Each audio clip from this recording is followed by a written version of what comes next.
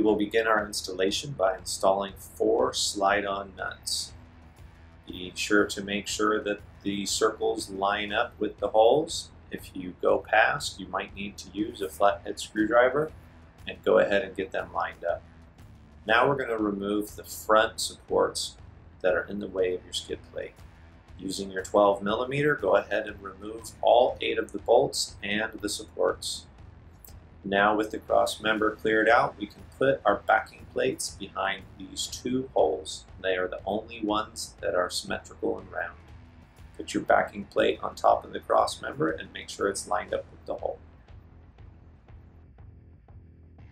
With those in place setting on top of the cross member, we can now lift our skid up into position.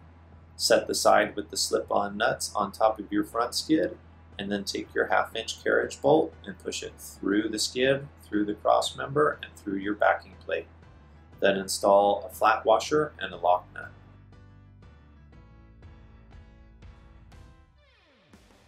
Tighten them up, but leave them loose so they can be adjusted.